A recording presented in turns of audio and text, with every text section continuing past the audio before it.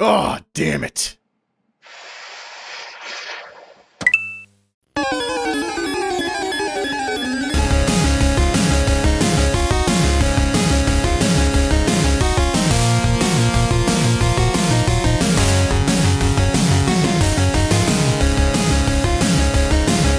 Gentlemen, I am proud soon-to-be owner of a PlayStation 5. Mm-hmm. That's it. That's all I got. Next topic. Yeah, I am genuinely happy for you. I am, but it's kind of like the way that like the last girl in the group to get married is happy for the second to last girl.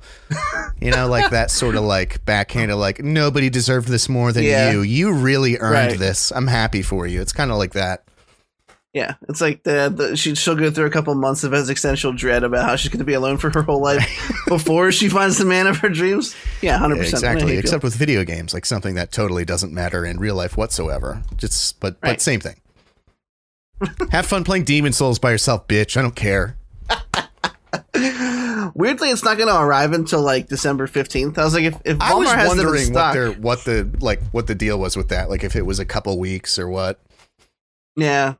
So I literally got mine today. For those of you listening at home, Derek and I both basically paid the equivalent of blackmail for the chance to gamble on a PlayStation 5. Walmart, I want you to know. Well, maybe I shouldn't say anything derogatory to my PlayStation. Yeah, wait till it gets there. Yeah, I'll go though. I don't mind. I completely pulled a Karen. I'm not even kidding. I asked for a refund. Did you really? I was very polite about it. I wasn't a Karen. That's a bad. I wasn't like, hey, fuck you guys. This is ridiculous. I was just like, hey, I paid for a service that didn't really work the way it was supposed to, and I'm never going to use it again, and I already canceled it. Can we maybe send that back my way? I'd have been like, to be completely frank, I only purchased Walmart Plus for a slim gamble, apparently, and the chance to get a PS5, which is a shitty business tactic. If I had your service for less than 24 hours, please refund my money post haste. So I think, not to like belabor this point too much, but I think I actually figured out what happened. Why, since you were in queue after me, you got one and I didn't. I think that it's regional. I think that depending on the Walmart that's closest to you and its popularity, they sent a certain amount to each one. And because without doxing you happen to be a Walmart that's basically the size of a fucking mall, they probably got a shitload. And I'm next to one that's basically the size of like a townhome. They probably only got a couple and just sold out quicker. That's my best guess. It could be regional. That makes sense. Yeah. Listeners, we're sorry for filling your ears with drivel. Oh yeah. The point is, I'm gonna need to play Demon Souls. I was actually thinking really hard. I'm like, is there anything else out right now that I actively wanted a PS5 for? And the answer is no. Were you into Ratchet and Clank? That looks really good. It does look really good, and I'll probably play it just to not immediately get buyer's remorse. Yeah. like I know that it's going to, like, I'm God of War 2 and the new Spider-Man game, but that's not till 2023. God of War 2 I think is coming next year, but they haven't announced a date for it yet. Obviously the new Horizon Zero Dawn Forbidden West looks really sick. Mm-hmm. And I know that there are even arguments to be made like, well, okay, but like the original Horizon Zero Dawn came to PC eventually, but it was literally years. Yeah. Like after the game came out, and I'm way too impatient. I was thinking the same thing. Like Demon Souls will probably make its way to PC eventually, but I mean, it's probably going to be a couple years. Yeah. And you got the disc version too, right? I did. I was not actually planning on not doing that. I was going to tell you off air if you or Ron happen upon a disc-less version, just buy it and I'll trade you. Yeah. I don't need mine. Well, you can watch 4K Ultra HD Blu-rays, though, which is legit. That's much higher quality than streaming, so that's something. No, it's a good deal. Like you said, I mean, you made a really good point. I just still wasn't ready to spend the money, but I did anyway. I actually straight up, we almost, like, just in desperation after that whole thing, we almost bought, like, a $750 one. And like, yeah, we came pretty close. And then thankfully, if you had like done that, almost simultaneously, we both hit the brakes. We were like, what the fuck are we talking about right now? And so like, we didn't go through with it, but it came pretty close. Yeah. What you had pointed out to everyone early on was that 4K, ultra fucking Blu-ray players are expensive. Yeah. They're not that cheap. And that, having one built in for just $100 more than the digital only PS5 is actually kind of a good deal. Yeah. However, I was just like, yeah, okay, but I don't buy anything physical, and I don't watch 4K. Yeah. Stuff. But now you usually can when Dune comes out. But, Boom. Oh, true. I can come over because by the time that comes out a year from now, I probably still won't have a PS5. The red in the background is representative of my rage that I did not get a PS5 today, by the way. That's what that signifies for anyone watching this on YouTube. Oh, what is that Pixar movie? Yeah, exactly. Yeah, you're joy and I'm anger or whatever. That's hilarious. And also pretty close to, I think, real life, if I'm not mistaken. Yeah. Okay, we've got stuff to talk about. A lot of this is week in review. One thing in particular happened almost exactly a week ago today, which is the Spider-Man trailer, which we can still talk about. Now, I feel like we've talked about it ad nauseum amongst ourselves, which we have, because it's been out for so long and people have already dove in and dissected it. It came out like the day after, it was the day after we recorded our last podcast, or 2 days, I think. And kind of took the fucking internet by storm. So we'll chat about that later. A bunch of weekend review stuff, though. Some game previews. But hashtag fuck Bobby Kotick from Activision Blizzard. Really, some really juice stuff in there. And then our main topics today are going to be Dunkirk, which we mentioned last week in our rant about Christopher Nolan and his shit films, and leaving suspense as to whether or not we think this was also a shit film. And then the live-action Cowboy Bebop adaptation has released as of Friday the 19th on Netflix, and we will be discussing that as well. Before we get started, I have one final thing to say, and that is welcome. That was good. You got me. Episode 46 of The Cynical Nerd. I don't have a title yet. We'll figure it out on the fly like we always do. Weekend review. We have, I'm sorry, hang on. Hold the fucking phone, boys. Derek, how are you? Oh, geez. Yeah, thanks. It was really, I gotta be honest. I'm filled with blinding rage. Just shaking. Just total, it's unbelievable. No, I'm just kidding. It sucks. I kind of expected it to not happen anyway. I had a good day at work. It's sort of that of week of a holiday thing going on where nobody really expects anything of anyone. So, just been kind of coasting through the week, making that dough still. It's pretty sweet. Making that juice. Yeah. Juice works for everything. Yeah, it does. It's very versatile. How are you, Christopher? I'm doing great. I'm actually off this week from work. I took off. I think we were naturally off of work Thursday and Friday anyway, so I just took the extra 3 days and made it a full week. Right, pretty good play. Yeah, my wife and I, just to give you the play-by-play, woke up, dropped him off at school. She picked up breakfast from Chick-fil-A on the way back. Very nice, which was pretty delicious. She's catching up on Ted Lasso, so we started season 2 this morning.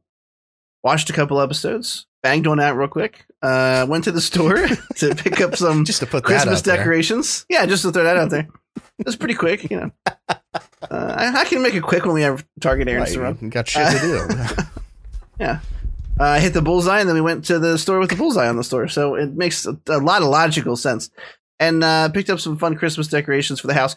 We've never put up Christmas lights because, I don't know, laziness probably. We used to rent the house we used to live in, and then I didn't actually have a ladder last year, which is not interesting content to talk about at all. But I thought it's real it was life very shit. Interesting.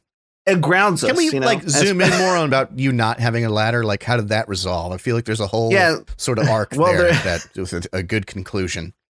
There is an arc. It started with me saying I don't have a ladder to hang these and reach the right. Like all great stories begin. Yeah. Right. All great with the groundwork laid for the plot ahead. Yeah. How do I get up there? That's how they all start. My father-in-law asked my wife what I could use around the house for Christmas last year. I said a ladder. He bought me a really nice one. It's been sitting in the basement. I've used it 2 times, I think, in the past year. Yeah. And its sole purpose for existing in this house is about to come to fruition. I think we're going to hang the lights up tomorrow. I think we're going to do that. Yeah. I'm so afraid of ladders. Like, I legitimately have a phobia of ladders that when other people talk about how they need to get up on a ladder, like get up on the roof or whatever, I become nervous for them. And so now. Oh, really? Yeah. I'm not kidding. This isn't a joke. Like there's such a carryover in how much fear it gives me that knowing that you're going to be do it, I now like, it's like a Final Destination thing. Like I feel like you're going to die and I'm the only one who can stop that from happening, but you don't believe me because I sound ridiculous right now. Well, I'll make sure to, I won't tell you when I'm going to go on the ladder so you don't have like anxiety about the start time. I'll be texting you like, are you okay? And like taking out your phone to check is what makes you fall off the ladder. And then I'll make sure I send you one like the home safe texts. I'll send you like a right. On the ground floor. Just mark yourself safe from ladder on Facebook. That way I know. If I can do that, I will do that. That would be hilarious. I'll tag you safe from ladder. All right. So first off, in weekend review. Also, this coincides with the release of Halo Infinite multiplayer, which we could give thoughts on since we played it a bit. The ever rumored Halo television show is finally going to see the light of day, apparently, over Paramount Plus. Streaming 2022, they released a trailer on November 15th, which I think is the same day the multiplayer dropped, because it was like the 20th anniversary of Halo, the first one coming out. November 15th, 2001, I do believe. I just gotta say, this looks like a cosplay trailer. Like, it looks like a fan film. I don't know. We've talked about the bygone era of the faceless protagonist. That doesn't really happen anymore. And I don't know how you have a show based around someone whose face you never properly see. Or how you invest emotionally in someone whose background is fairly mysterious. Yeah. Look, I know there's been novels written about like the training and the surgeries he's gone through and shit. I gotta tell you, I don't think any of it's very interesting. Yeah, so, and it like there's no way this won't suck, and it's really what it comes down to. It's like it's not even about the source material. It's just like anytime anything has been like rumored at for 15 plus years, it's never good. Like by the time it finally actually happens, it's always, well, not always, but 99% of the time it's bad. Yeah.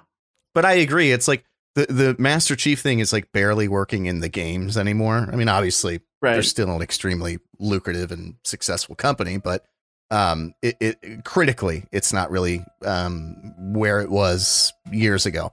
So, I mean, like bringing it into a new medium where you really have to have those sort of close up, intimate aspects for every character in the show. It's going to work even less. I mean, I just can't imagine this being anything but just goofy and shitty CGI. I will say, though, like that the books do expand on the Spartans and their training. And it is actually, just from purely a sci-fi aspect, it is pretty interesting.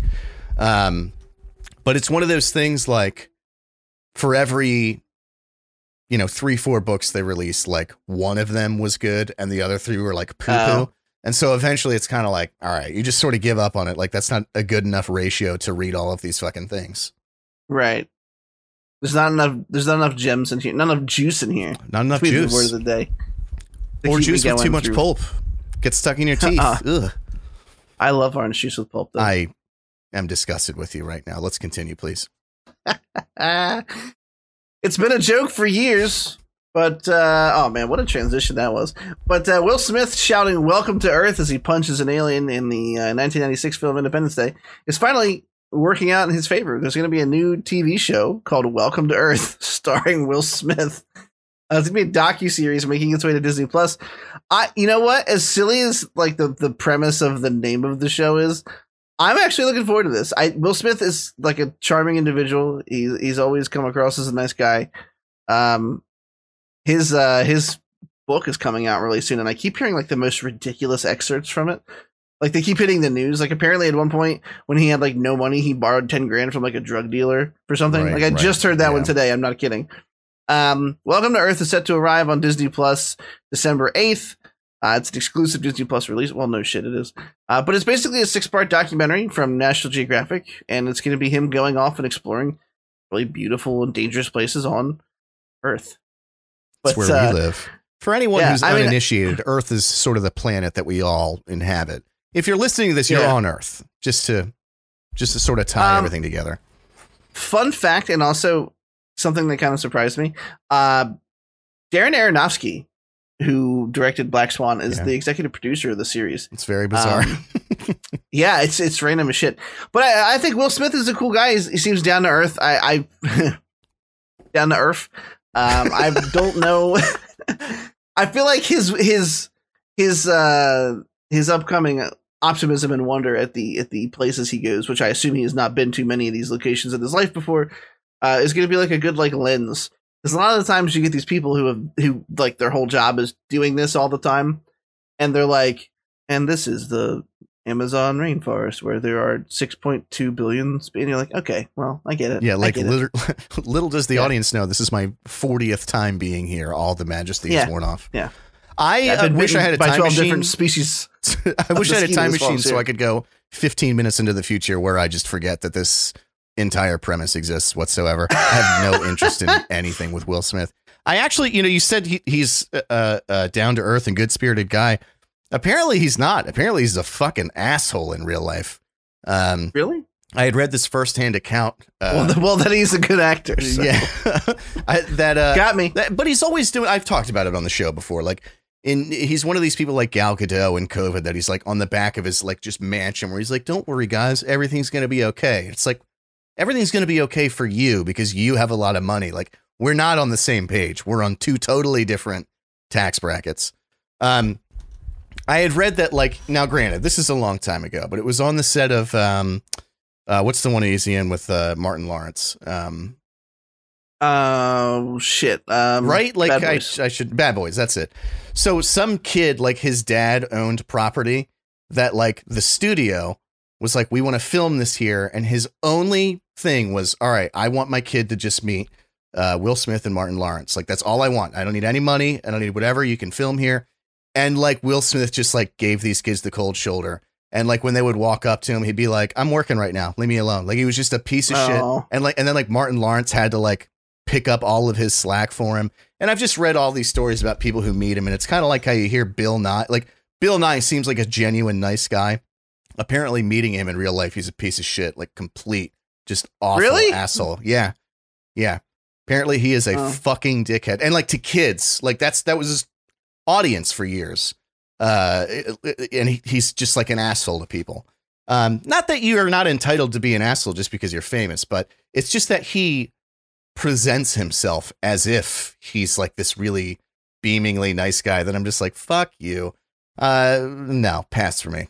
Big pass. It is weird. You mentioned Darren Aronofsky, and for years he was my favorite director. The fact that he has anything to do with this is like kind of bizarre to me, but I don't know. Yeah, it was really, that's why I said weird fact about this, is it really was a weird fact. I gotta say, and I know it feels, it's not the same, obviously, but the analogy could be made.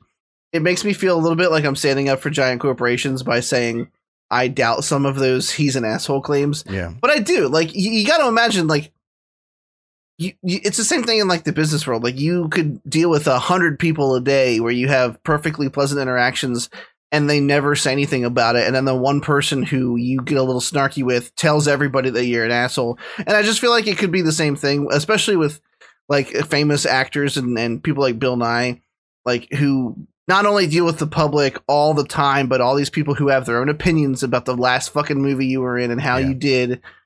And Bill Nye, like, the guy been pushing climate change against a more and more polarized society. I can only imagine the fucking harassment he gets on the streets now. You know what I mean? And I'm with you. Again, like, I do agree with that. And I think, and that's why I said, like, I don't think if it's okay for anyone who's not famous to be an asshole, then it's okay for famous people to be assholes too. But a lot of those accounts that you read, like when you really read into them, again, I'll make this very short. Jim Gaffigan, who's the last person in the world that I want to defend, but was it Disney World, like with his family? Yeah, he's a real piece of shit. And he was reading. I was reading this post from this guy who ran into him. He's there with his wife and kids at Disney World, and this dude comes up. He's like, "Can I have a photo?" And Jim Gaffigan was like, dude, like I'm with my family right now. Like when I have family time, I don't do like the photos and signatures and stuff." Yeah. And the dude was totally like, "He's such a piece of shit." And everybody in the comments was like, "You were the piece of shit in that scenario, man. Like he's with his family. Fucking leave him alone." So I do agree with you there, but I don't know. I just don't like Will Smith. No, that's fair. I mean, you can not like whoever you want to not like. Well, thank you for the permission. I appreciate that. That PS5 really changed you, huh? And now you have my permission to die. Okay. Next up, a piece of shit report. Speaking of piece of shits, we're 2 for 2. It would have been if I hadn't pointed it out beforehand. Bobby Kotick, who we talked about earlier, hashtag fire Bobby Kotick, and I'm 100% on board bandwagoning anybody who listens to go tweet about this piece of shit, because Blizzard suffered all these huge like PR disasters because we've talked about it before. We actually had a standalone segment that I put up as a YouTube video about it, so I won't rehash a lot of that stuff. But the state of California decided to sue Activision Blizzard over their discrimination policies in the office and their supposed frat boy culture, horrible treatment of women, you name it. Basically, it was done. They named a suite at the hotel the Cosby Suite, which is beyond fucking disgusting. It was after his initial allegations. They can't claim innocence on that shit. Anyway, Bobby Kotick, who notoriously has been not the favorite of Blizzard fans for a while now, over things like how much money he's been making off over the company. He's like the poster child when people talk about how much more the CEO makes versus the rest of the people that work for him. Has been outed in a Washington, in a Wall Street Journal post that Kotaku picked up. So Kotick, according to the Wall Street Journal, not only ignored and downplayed the longstanding harassment against female employees within Activision Blizzard, but was also an active participant in the frat boy culture that led the state of California to file a lawsuit. He's said to have harassed an assistant in 2006, telling her he would kill her in a threatening voicemail. They settled that out of court, aka he paid her a lot of money. Yeah. But the voicemail exists. Like that's not in dispute. Like he did that. And there's a lot of gross reports, and this was actually like last week, the 15th. This article came out, and since then, a ton more stuff has happened. So social media blew up with demands that he resign. That article, just to interject really quick, was so interesting because like there were so many updates of shit that has happened since the original article was written that it's like more updates than it is until you get to the actual original article. Just because like every day, every hour, there's like some new thing coming out about him. Yeah, there were a group, I think, of over 100 Blizzard employees who signed a petition and did a walkout that said, "We will not be silenced until Kotick has been replaced as CEO. And we continue to hold our original demand for a third-party review by an employee-chosen source." 100%. Like, that's like bare fucking minimum. After that, a group of shareholders, led by Union Pension Group, the SOC Investment Group, called for his resignation and the retirement of 2 other board members.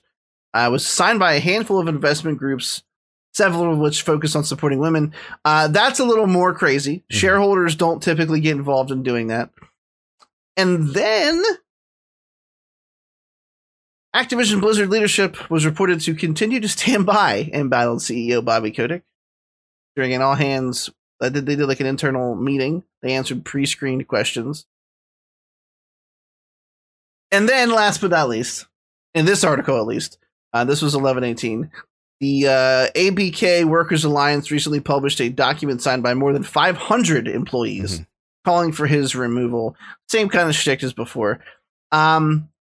Beyond this article, both Phil Spencer at Xbox and Sony PlayStation have come out and said that they are disturbed by the allegations against Blizzard. So far as I believe an internal email by Phil Spencer at Xbox said they will be reviewing their relationship with Activision Blizzard. These are not small things. You think of Blizzard, you think of World of Warcraft, but because Activision bought them, this means Call of Duty. Yeah. So if and let's be real here, if Sony and Microsoft wanted to make a really big deal out of this, they could get Call of Duty off their platforms. Wouldn't have to be forever. They could do it for like a blackout day or something. Yeah. Something that made some difference, because those games would literally be dead in the water if that happened. Yeah. So you want real change, there's a way to make it happen. I don't think they'll do it because I have too much cynicism, even being the optimistic host of this podcast, for something meaningful like that. But I've been rambling. Derek, what do you feel about Bobby Kotick being a piece of shit? No, it's just, not that I'm saying that like anybody who does shit like this should have the freedom to slink away and just hide in obscurity and get away with it. But it's always crazy to me, like when like all the shit that's been coming out about Blizzard Activision for whatever it's been 3-4 months. Like, how do you not just like fucking just like take the money and run, like back out while you can. While I can't believe he hasn't resigned. That's what I'm saying. Yeah. Like it's absurd. And it just shows that there's just a certain level of arrogance there. I also saw, I don't know if I misread this, but it looks like, people have been talking about his salary for years. I think he finally took that salary cut, and it's like just too little too late. It's like when Kevin Spacey was like, touching kids, and all of a sudden he comes out like, oh, well, by the way, I'm gay. And it's like, dude, what? We're not talking about that anymore. Like we're talking about like serious shit that you've done. Like this doesn't matter anymore. Well, I mean, it still matters, of course, because of the inequality between developers and the CEO. But you understand what I'm saying? Like it's like we're past that now, man. We're talking about something else. We're talking about something way less forgivable. But there was another. Yeah, he's basically like settled out of court. He's been like threatening people. Always seems to be women. And his face is stupid. Doesn't he have the worst face in the world? It's like there's a black hole in his nose sucking everything inward. 100% the worst face.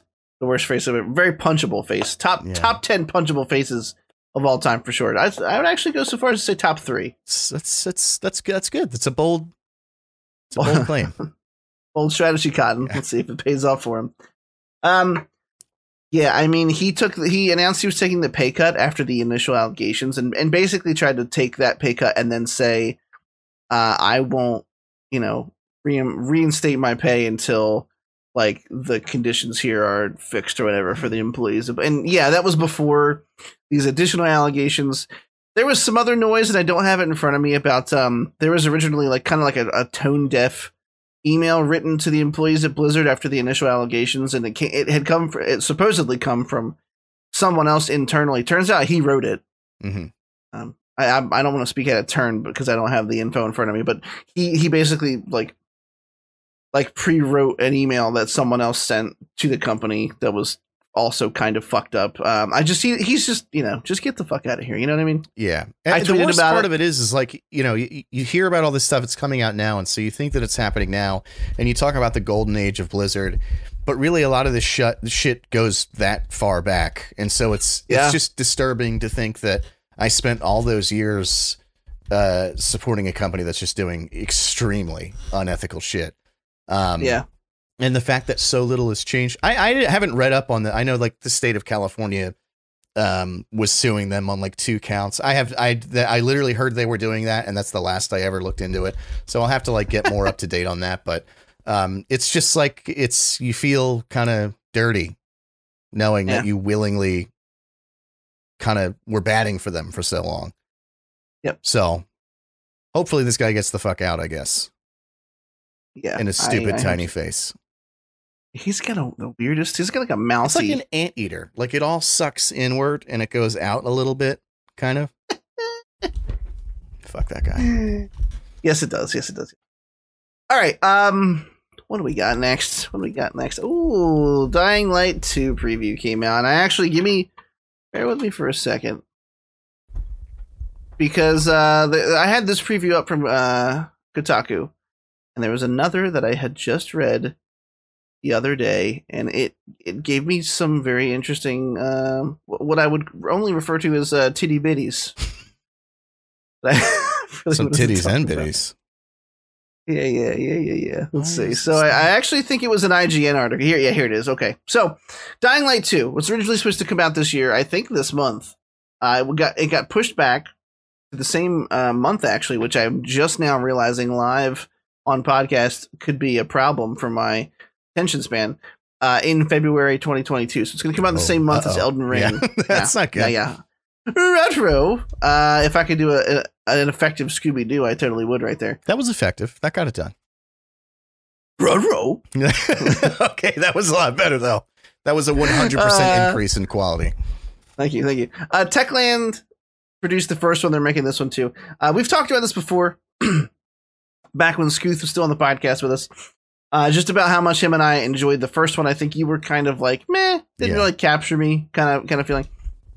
Dying Light 2, they released a 4-hour preview to news outlets, and by all accounts, impressions from all outlets seem to be pretty positive. And what caught me, and the reason I brought up the IGN article, is that something I actually didn't know. Dying Light 2 takes place 20 years after the collapse of society. So I assume, that's like 18 to 20 years after the first game came out. Mm-hmm. Humanity has fallen back into a more modern medieval period. And, there's places like the Bazaar, which is exactly what you would think, a big marketplace with a bunch of people. It's the primary safe zone in Old Villador, where the bulk of the playthrough took place. And it just sounds like it's going to be like, I keep getting like Horizon Zero Dawn, but like, obviously not, but I'm trying to think of like, it's more medieval, but they're still using technology wherever they can because it's still 20 years after the fall. They have these customized weapons, like in the first one that'll use some wire with a battery attached if they still have them around. Mm-hmm. The imagery looks really great, but the thing that stuck out to me about it, about this preview, and specifically from this IGN article, was that in the first one they had incentives to go out at night. Like you literally got like double XP and all that shit at night, and there were some missions that had to be done at night. There were some fetch quests and boss encounters you could only get at night.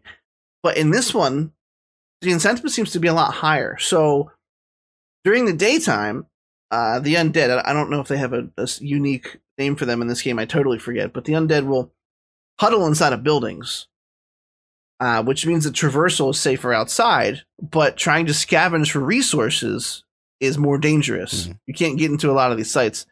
At night, those buildings empty out, and they're all in the streets, so the infected are out in higher numbers. It's obviously much more dangerous to be out at night. There are special infected, but the buildings are open to be looted internally. And they also, another thing that caught my attention before I ask your thoughts on this is, they said, on the ground floor, it's like a wasteland. There's a ton of zombies, swaths of brown and gray, all the remnants of an abandoned society. But if you look to the rooftops, you'll find greenery as far as the eye can see. There's trees and overgrown grass on all the linings of the dilapidated buildings. Survivor camps are at most of the tops of buildings. They're powered by, solar. The rickety windmills to help create safe zones with UV lights. And I just thought the idea of this like upward growing society that's like, it's real green and gorgeous up here, and you drop down to a certain level and it's like the filth of like DayZ or something. You know what I mean? Like just this grimy. I just thought that was really cool. Yeah. And I'm looking forward to it a lot. I think it looks really cool. They've got a lot of cool tools to get around in this one that I don't think they had in the first one. As a paraglider to get around skyscrapers. Some really cool shit. But did you check out this preview? Did you read anything about it? Yeah. I'm conflicted because I have like zombie fatigue. Like I don't care about zombies anymore. I think a lot of people feel that way. And one thing about the article that kind of irked me a little bit was it was like, the different thing about Dying Light is it's less about the zombies and more about the survivors. That's every zombie thing ever. The zombies are secondary to everything that's happening, and it's more about the survivors and how they're dealing with the new world that they're in, whatever. The mechanics and tools and stuff, like you were saying, of this game seem incredible, though. Like, and watching some of the gameplay trailers, it looks like a lot of fun. I think that's the most important thing. Not to say something totally obvious, but that a game should be fun.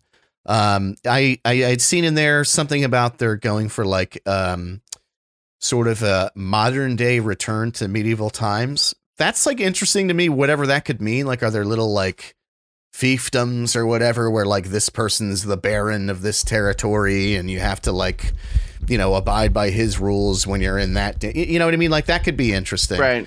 But I just don't care about zombies. Like even when they're done in a new way, like, The Last of Us, they're like a fungal creature that makes you go insane and attack other people, which spreads the spores. Like, all right, that's like a new take on zombies, but it's still zombies at its core. Like it's still the same fucking thing again and again and again. It doesn't mean I'm not going to play this because I actually, like I said, it looks like a lot of fun. I love like parkour in games. So, I mean, I still haven't I know every time we bring it up on the show, I say I'm going to fire up the first one because I own it. It was gifted to me. And I did, when it was gifted to me, play the first almost nothing, like hour and a half. And it's not that it was bad or anything, but it just didn't like hook me in. So I never went back to it. Excuse me. But it looks good. I actually look forward to playing it. Yeah, I think it will be a good time. Twill. I have to see. I think it will. There's also some faction information. I mean, obviously that kind of is like the nitty gritty. But it looks like as of now they've revealed 2 different factions: the Peacekeepers and the Survivors, each offering its own benefits and perks. And apparently, if you liberate a facility, you have the choice of which faction you give it to, which will differ what perks and benefits you get from it. So like Peacekeepers, you get combat related perks like arming all vehicles in the controlled area with remote controlled car bombs, while granting things to the Survivors will do stuff like making traversal easier, like having zip lines that allow for easier rooftop travel in that area. But and they said like the key is like the more and more you ally with one side, the higher the perks get, but also of course completely alienating the other. Yeah. So it's interesting. I mean, they put a lot of love, Techland, into the first game, and they did a lot of cool DLCs above and beyond what I think people expected for Dying Light. It didn't come out to be a smash hit. It did pretty well, but they just kept growing and growing. And I hope the second one's the same way. Yeah. A grower and not a shower. I'm sorry. Pretty good. Okay. What does your shirt say? I was just Marvel. Oh, I thought it said manic. I was like, that's a weird thing to just sort of put out there. Huh? Is that your impression of Mania? No, I don't. I have no idea what it's like. I'm way too laid back. Scimitar, right? I got it this time. Look, so it's pretty clear that the Elder Scrolls 6 is going to be exclusive to the Xbox and PC. But Phil Spencer's a piece of shit and won't come out and say it. Basically, that's the point of this entire article. We can skip most of it. So, the hotly anticipated open world sci-fi RPG Starfield comes out next year, but they've already said it won't be coming to PS4 or PS5, which is fine. We both play on PC anyway. Yeah, we do. Which is why my console variety is always a high-end gaming PC and the PlayStation console of that generation, because the PlayStation always has at least a couple exclusives. Really?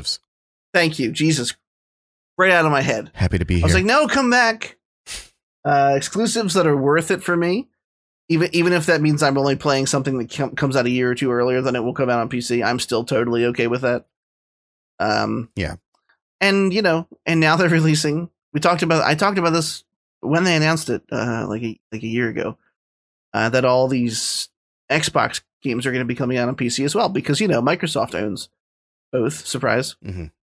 And I just couldn't understand from Microsoft's perspective, and I'm still not complaining, but I still don't understand what their goal is with the Xbox console. I mean, it feels like it's a nice luxury to have your own ecosystem in that space. But at the same, and I get it. I know not everyone has the drive or the wherewithal to build and maintain your own PC.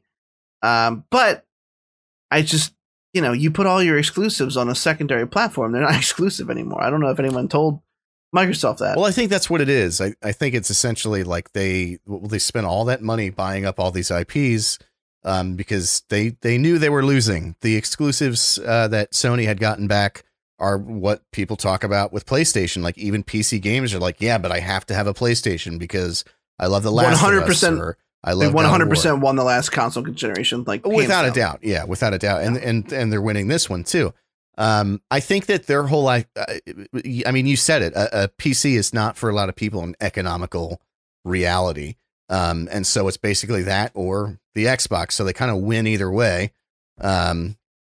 That's the only thing I can think of. This was a shitty move though. When they bought all those IPs, they made a public announcement. I think we talked about it on the show that they said everything we've announced so far is still going to be multi-platform on PlayStation and Xbox. And now they're just backpedaling on it. They're realizing the amount of money that they're going to lose on Elder Scrolls 6, which does anybody fucking care about this game that's not going to come out for another 9 years anyway? Like, I don't know. They're just putting all their eggs in this one basket. And it's like, I just don't care anymore. There are better fantasy games. There are better fantasy franchises. I'm not like patiently waiting far for less this game. buggy. Yeah, way less buggy.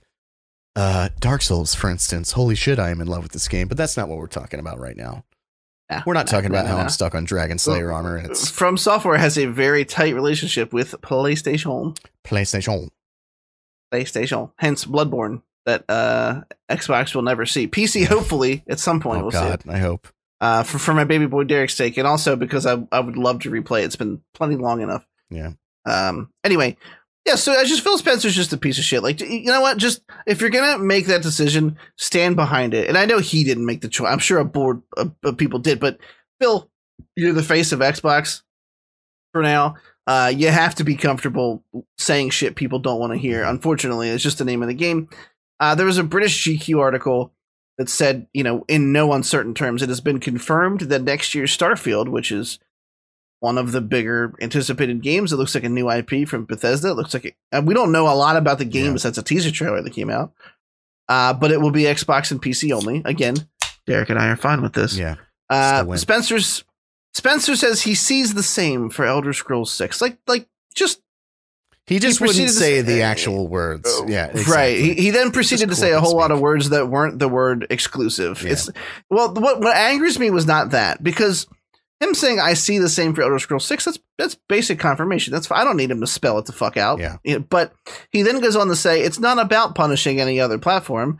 I fundamentally believe all of the platforms can continue to grow, but in order to be on Xbox, I want us to be able to bring the full complete package of what we have, which that sentence makes no sense, by the way. And that would be true when I think about Elder Scrolls 6. That would be true when I think about any of our friends. What? This is just corporate speak for, we want to make a lot of money on these games, and therefore we're going to make them exclusive to Xbox. Yeah, it's dumb. We all knew it was going to happen when Xbox formally purchased Bethesda, and that kind of came out of left field. And I don't think anyone had heard talks of them purchasing Bethesda. Because the bigger studios like that normally don't get gobbled up by one or the other. Yeah. But here we go. Now PlayStation owns Insomniac, which is a huge studio for them. Yeah. Made Ratchet and Clank. They're making these Spider-Man games that have been critically acclaimed. And Microsoft owns buggy Skyrim, who will still be selling, I'm sure, the 10-year anniversary edition pretty soon here. Well, that's what I was going to say. It's like... Obsidian is doing this thing. I couldn't think of the studio name. Obsidian is doing this thing where they're taking Bethesda titles and they're making their version of it. Right. And which I'm totally okay with. It's a complete ripoff. They did it with Outer Worlds with Fallout. Now they're doing it with whatever the fantasy one is that's basically emulating Skyrim. And it seems like they're just all right. So were they original thoughts? Sick, by the way. It looks incredible. That's what I was going to say. It looks incredible. Like, all right, so they're not the most original things in the world, but really nothing is anymore. I mean, we're talking about it last week. Elden Ring, the game that we both anticipate more than any other game right now, is really just an amalgamation of every other Dark Souls and Bloodborne. Well, every other From Software game. It's not that it's doing anything particularly new as much as it's just combining things in a new environment that looks incredible. Right. Now, unless you're like directly like copyright infringement, I don't see an issue with just saying like, hey, you did it and that's great, but I can do it better. I think that I don't think anything. Outer Worlds was more widely accepted than Fallout 4 was. New Vegas and 3 had a really big following, but I believe the same is going to be for what is the name of the fucking game? The fantasy game they're doing. I'm sure that's going to be accepted more than Skyrim was. Certainly after, I think it's 9 remakes now, or re-releases rather. So yeah. Avowed, I think. What is it? Avowed. Avowed. Yeah, I think. Yeah, sure. Yeah. And they did announce Outer Worlds 2. And so, I mean, Obsidian's a smaller studio, obviously, but and you can tell because Outer Worlds started. Did you play it? I started it. Yeah. Okay. When you start Outer Worlds, it feels like this huge, massive space thing with like all these multiple planets, and it is. And then as you go further and further into the game, the scope narrows a bit. And towards the end, there's really only one path forward a little bit. And that just feels like they started running out of budget, which I'm sure they did because they're a smaller studio. But Outer Worlds was very well received. They did great. They're behind Grounded, which is that Daddy, I Shrunk the Kids, or Honey, I Shrunk the Kids. Daddy sounds weird. Daddy, I Shrunk the Kids. Oh, Daddy. Oh, it is 2021. They've done a lot of stuff recently that's been getting more and more critical acclaim. They did the South Park Stick of Truth game. Obsidian came to fame. Really? Yeah. Oh, wow. Going as far back as KOTOR, they did Knights of the Old Republic 2, which was also well received. Sith Lords, which is pretty good. Pillars of Eternity, which again was a direct ripoff of Baldur's Gate, but fucking incredible, an incredible modernized version of that. I'm actually playing it right now. Super where they really came to the forefront in the RPG space is when they did Fallout New Vegas, because that's what people talk about when they talk about we want to go back to this Fallout. A lot of people I forgot that was them. But you're right. Well, specifically, I mean, when they were first marketing Outer Worlds, they were saying from the company that did Fallout New Vegas. Right. So Avowed looks really good. I remember seeing the trailer for it, I think last E3, or the one before last E3, because we just had one recently. And I loved Outer Worlds. It totally, I felt the narrowing in scope towards the end, but I loved that universe. I loved the game. The characters were great. The combat was fun. The combat does this thing where it starts off really challenging in some spots. You're like, holy shit, this feels tough. And then as you unlock more abilities, it starts to, like, the curve is a little sharp to become, like, laughably easy towards the end when you're overpowered. So they could have did a couple things better, but it was a wonderful game, and I'm looking forward to the sequel. And fuck Microsoft for buying Bethesda. I mean, look, I can't throw tar and feathers on Microsoft without saying that Sony literally did the same fucking thing with Insomniac. Insomniac's not making Xbox games anymore. So, I mean, it is what it is. But Bethesda, the kind of company who love them or hate them, holds the rights to Fallout, Wolfenstein, Doom. You know what I mean? It's a lot. There's a big difference, though, between, like, basically Sony had to sell a lot of their exclusives with the travesty of the PS3 launch because they lost so much fucking money. And I think, like, getting back to a point like, all right, we're going to make this exclusive and that exclusive, and giving studios who they believe can do more, more money with basically the caveat of, but you're only going to do it for us, is a little different than, like, making a decision and taking a bunch of announced games that people have been anticipating and saying, like, nah, actually, never mind. If you bought the PS5, go fuck yourself. I think that's just such a dick move.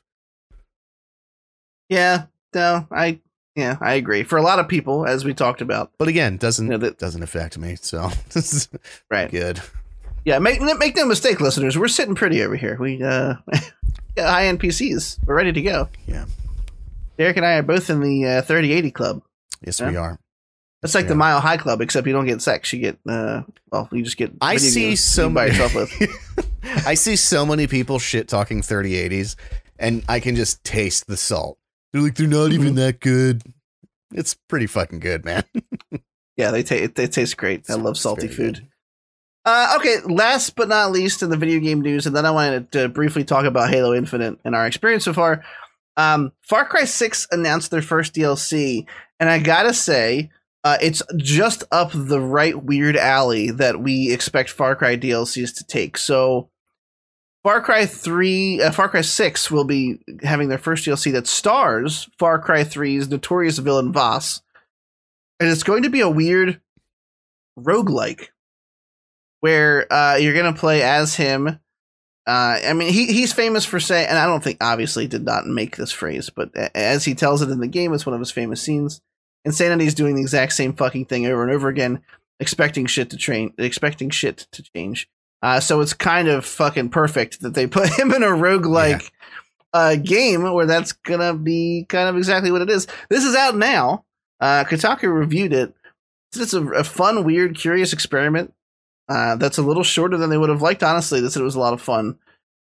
It looks crazy. They have a trailer for it. Voss Insanity, it's called.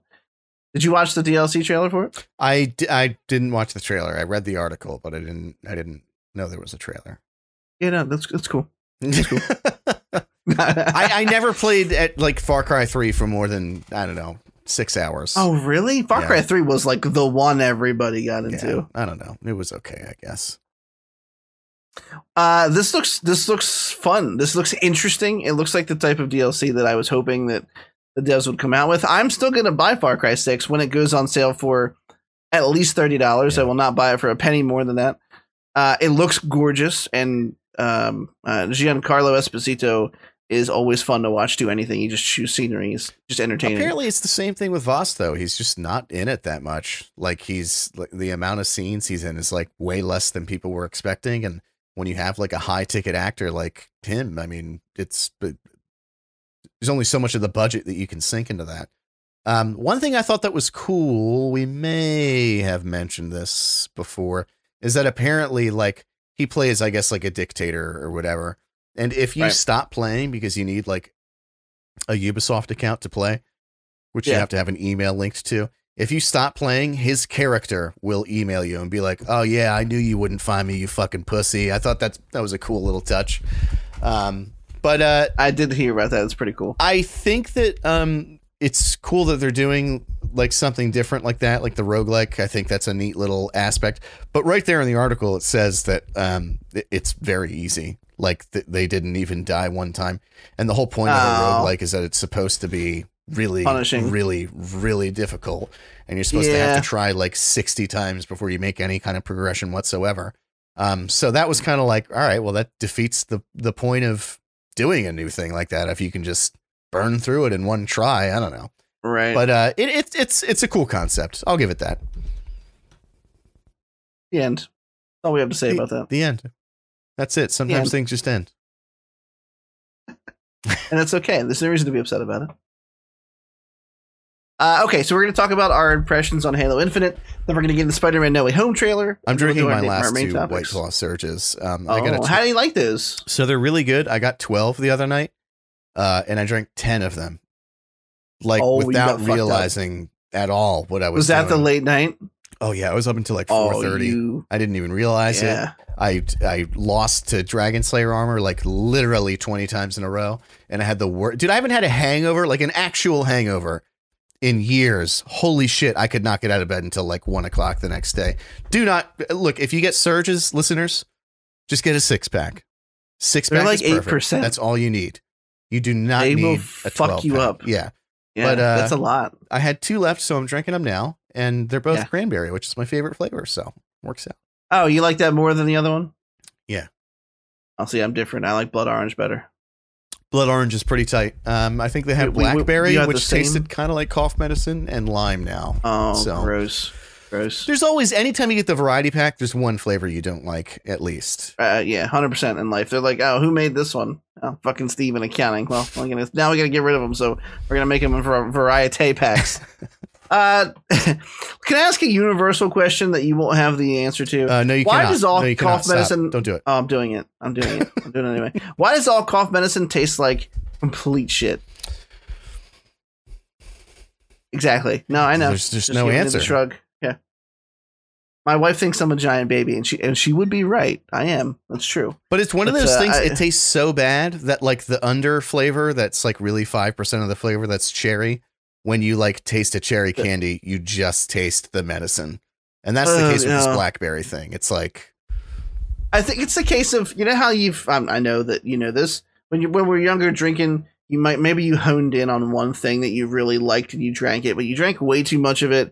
And now later in life, you can't even smell it without like wanting to vomit because you threw up so many times from drinking it. Yeah. I like how you're like, actually, I know you're going to be able to relate to this, alcoholic. Well, I can sniff one of my own. So, but yes, I can. Episode 46, Smelly Alcoholics. So when I was younger, I remember, obviously you get head colds and shit all the time, but every once in a while you have those landmark illnesses where like you actually had the flu and were fucked up in bed for like days. And I'm telling this whole random story just to make a really silly point, but I'm going to do it anyway because now I'm committed. It'd be weird if you stopped halfway through now. So yeah, I know, right? Now I can just. But anyway, but Halo Infinite. So I got really sick. I was still in high school. I think I was driving myself to school at the point. Doesn't matter. Not an important detail to the story. And I was going to bed one night. I was like, oh, I get a shit, and I woke up and diarrhea. Right. And I proceeded to. Like you do. And I proceeded to wake up every couple hours throughout the night with this surprise diarrhea that I didn't expect. It came out of nowhere. And then I started to get like physically sick. And, you know, my mom was downstairs, had no idea this was happening. We had our own bedroom, our bathroom upstairs at the time in my childhood home. Very nice house, now that I think back on it. You know what I mean? You'd be like, yeah, it was nice, because the piece of shit I live in now is nowhere near as nice as that was. And my mom came to wake me up for school, probably 6:30 or something, and she came to get to the bottom of the stairs and holler up like she always did. And I had just come out of the bathroom for, I don't know, the millionth time, it felt like. I'm just exhausted because I'd woken up every couple hours. I feel like shit. And she's like, oh, you're up. She's like, oh, I'm just making you up for school. I just started crying. Like, I felt so physically bad that I was just like, she's like, oh, you ready? And I was just like, I just started crying. I told her what happened. And she was like, oh my God, I'm going to bed. It's fine. So I stayed home. I tell you the whole story to say that at some point around like 4 o'clock in the morning, when I realized like I'm really sick, something's wrong, I snuck downstairs to the kitchen and I found some cherry medicine to take, thinking it might make me feel better. My stomach was so upset. I can taste it. Yeah, that I took some and immediately threw up in the kitchen sink. And here's the thing. I'm not saying it was just because I'm sick, because I still have a hard time stomaching cherry medicine. It's like worse than hard shots of hard liquor to me. I take cherry medicine and I'm like, for like 10 minutes, I can feel it. It's disgusting. That was the whole story. It was a good story. I was really hoping that when your mom came in to wake you up, you were going to shit yourself. That's where I thought you were going. I thought you had such watery diarrhea. That's sort of the fear of like, knock, knock, knock. And you just like exploded watery diarrhea into your bed. Yeah. That's where I thought it was going. Maybe when you tell it next time, I would just do that. Like, just lie. I mean, who cares? Yeah. That's true. I didn't embellish a single part of that story. Every was 100% true. I believe it. I also can totally empathize with, to this day, I'm 33 years old. When I'm truly sick, when I'm really sick, like not like I have a cold or the sniffles, like when I'm really sick, all I want to do is cry. I don't do it, but like it's in there like that. Anytime someone's like, hey, how you feel? And I just want to like, it's just the worst feeling. Like people say like guys deal with sickness worse than women. 100%. 100% true. Yeah. Ron will have like fucking her arm falling off and she still goes to work. Like I wake up and I feel a little off. I'm like, I think I'm going to take a personal day. Yeah. My wife gets sick and like has no choice but to still deal with my son because he's a 3-year-old boy and wants his mother for everything, no matter how hard I fucking try. There have been nights, and this is total tangent, by the way, and we're switching right after this story. I promise everybody. There have been nights where he's crying and upset, and she has to go in multiple times to try and get him to go down for sleep. And after like the third time she comes out and she's like exasperated. She's exhausted. She wants to go to bed. I'm like, I got this one. And I go in there and I literally have to tell my son that mommy's asleep to get him to go to bed. He's like, no. And I'm like, she's asleep, buddy. And I'm like, she's tired. You have to go to bed too. Only way I can get him to go down is if he thinks that she's not physically available to him. I would go further. I'd be like, your mom left. She might not come back. It's just me and you now. So we're going to have to figure this out. She said something about cigarettes. It didn't initially trick my suspicion, but it should have, because she doesn't smoke. Hasn't since I met her. So we're on our own, kiddo. There's some I will say this, as a new father, brand new, sub 6 months, there really is mom favoritism going on here. I know why, because they grew inside of their body and they have the sweet, sweet milk in the boobies. But dude, when he gets hungry at night sometimes, I'll go to feed him and he's just like, he literally will push it out with his tongue and look at me like, you're not the one I want. You're not the one I want. Go. Yeah. Summon the other one. Yeah. Give me the one with the titties. Now, it only gets worse. The first time that Odin's having a meltdown and can like speak to you and tells you he doesn't want you and he wants your mom. I had to resist the urge to be like physically offended by my son. You know what I mean? Like, fuck you, and just walk out of the room. Yeah. There have been times when I'm like under my breath, like, fuck yourself. Yeah. As I'm walking down the hallway, I'm like, dude, Saturdays are like me and him day, and like now we're getting to the point where like everything's cool, but like it's almost like he knows she's gonna be home within 2 hours, and then he's like, I'm actually fucking tired of you and I want my mom right now. And there's just nothing I can do. I just have to ride it out. Anyway, that's enough dad talk. Let's go. Halo Infinite. Yeah. Halo Infinite. Hashtag dad talk, sponsored by Norelco. Thank you very much, guys. Moving right along. Halo Infinite has been out. They surprise launched it on November 15th, which is, again, the 20th anniversary of Halo. You said that like such a cunt. I loved that. Oh my god! Yeah. Surprise! Well, surprise! Basically, everyone expected this to happen, so it was one of those like It's like Toby and Andrew being in No Way Home. Like everyone fucking gets it, which we'll get to in a minute after this. But they dropped the multiplayer, and for weeks we were kind of naysaying it. I think in a surprise turn of events, you were the most optimistic, at least for the multiplayer. Yeah. And I just poo-pooed it, and I poo-pooed it because Halo's Halo. And I got to tell you guys a fucking secret. Halo is still very much Halo. Yeah. This game, you could have told me this was Halo ODST, and I'd have been like, okay, that sounds like it's right. There are very little things that set this apart. The problem is the guns and gameplay feel balanced. The maps are good, and it's just fun to play. So at the end of the day, boys, if it ain't broke, don't fix it is annoyingly true. Yeah. At least for the Halo multiplayer segment, we have no idea what the weird open-ish world type campaign is going to look like, how it's going to play. I'm still not even sure if I want to buy it because ultimately what I'm going to continue playing Halo for, if I do, is going to be multiplayer. No one replays the fucking campaign over and over. I've been having a lot of fun with it. I was going to ask you if you wanted to play tonight. I have been having so much fun with it. I've had a real struggle getting back into Dark Souls 3. Every night I sit down on my computer. I'm like, what do I want to do? Do I actually want to have to talk to people, or do I want to just play? Like that's my deciding factor: is do I want to be social? Yeah, social or do I want to? Yeah, exactly. Exactly. Have you felt about your time so far with Infinite? I have the same reaction that I think 90% of the fan base had, which is that everybody really, from the gameplay video that they released, I think that was about a year ago now, and everybody laughed at it. It was like laughable. I don't think anybody really truly expected this to be good, and I'm not saying it's like rewritten arena shooters or anything. It's a classic arena shooter, but it's done very well. And that seems to be the experience everyone's having. Dude, I follow some like shitposting Halo groups, and all of them, dude, this whole time have just been shitting all over it because 5 and 4 were really bad. And every single one of these groups, like it came out and they were like, all right, I was wrong. Like, this is fun. Like, this is classic Halo. Something that hasn't existed in Halo multiplayer. I still think the campaign's going to be dog shit. If it ends up coming out and like the reviews are good, I'll get it. I will. But I don't expect that to be the case. Right. What's been missing from Halo since Halo 3 is, like you said, balance in weapons, balance in sort of the layout of the map. It's hard to make a map that's interesting and fair. Like, obviously you can't just have a fucking rectangular room. Like, that's no fun. But as soon as you add in like, multi-layers and launch pads and stuff, it's like in 5 and 4, it always felt like one side had some kind of advantage over the other. I really don't feel like that in this. Like, it's every match I've played, when we lose, I feel like we lost because we were just shittier than the other team, which is something I haven't felt since Halo 3. I dabbled in the multiplayer of Halo 4. It was so bad. Oh my God. And 5 wasn't great. 5 felt good, but the maps were not great.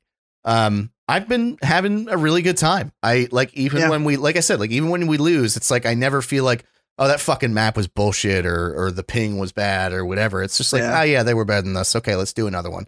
The problems that this game is having is the battle pass system. The progression system is so slow and you get like a bunch of nonsense. And then it ends up not being all that customizable to begin with. Your armor pieces and your color palettes and whatnot, everything's kind of preset. You're just unlocking presets, which is boring. I get that when you have a freemium game, they have to do something to make their money. And this is what they're doing to make their money is rather than have you play, 30 matches to level up one time, you can just throw them $5 or whatever and get the, armor piece that you want. Right. But it should be something a little more than what they have for non-paid progression, in my opinion. Especially when, they're charging full price for the campaign. So it's not like this is all it is. It's they have that coming. But overall, it's been fun. It's been a lot of fun. It has. I 100% agree. I actually think they've already made some changes to the battle pass, because part of the reason it was such a slow grind was they didn't let you every like experience you got was going to be from like achievements. Yeah, like get 3 headshots with it. Like, and some of them were weird. They didn't actually give you experience in the battle pass based off of completing a match. Like you didn't get XP in the battle pass off of winning or losing. They changed that. They implemented it so that the match XP will count towards the battle pass. And I think they changed a couple other things around. I haven't been following it too closely because honestly, I'm not playing it for the battle pass. I don't care. Yeah. It's just a fun shooter for me right now, and it's scratching that itch pretty well. Have to have full stack though. It is not fun without full stack. Yeah, that's true. I will also say that the game's not as optimized as I'd hoped for. Especially streaming, I can physically see frames dropping unless I don't have like this replay buffer on for OBS. I can't run that. Even then, I still see it. I saw it the other night watching. What's his name? Big streamer. Summit 1G. I was playing it. He's pretty good at arena shooters like that. He was doing pretty well, but his stream was like choppy at points. Yeah. I think they still have some optimization to do for PC, but for the most part, it runs pretty good. I knocked my settings down a little bit and full screened it and all that good stuff, and it seems to have made up the difference in that space. I also, just so I don't forget this, last episode I promised to further expand upon the made up Spanish words I've been teaching my son. So we'll talk about that at the end of the podcast. Okay, thank goodness. So I'll try really to remember it because I'm thinking one of them might be the episode title here. Okay. Day after last episode, 2 days after last week's episode, Spider-Man No Way Home's second trailer dropped. Some people expected it to show Andrew and Toby. I was on the fence. There have been rumors that there were internal squabbles between Sony and Marvel, with Sony wanting to give away the whole bag and show them, and Marvel not wanting to. I'm not sure if that's true. It sounds like it could be true. Sony's pretty notorious for feeling a little desperate at times. You know what I mean? Like, so the trailer came out. Spoiler alert if you haven't seen it. Spoiler alert, because we're going to talk about the whole thing, is that they do not appear. However, there have been quite a few videos that have come out since that are pretty good evidence that they were scrubbed from some of those scenes. And So anyway, the trailer comes out. We see some more of the Doc Ock bridge scene, but then we really, really delve into the story of the movie, or at least the broad strokes of it.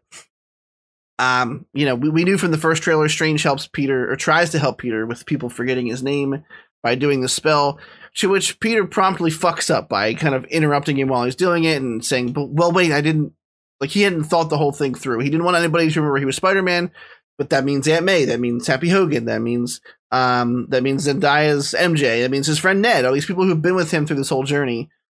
And he starts asking all these questions and messes it up, and something horribly cataclysmic looks like it happens.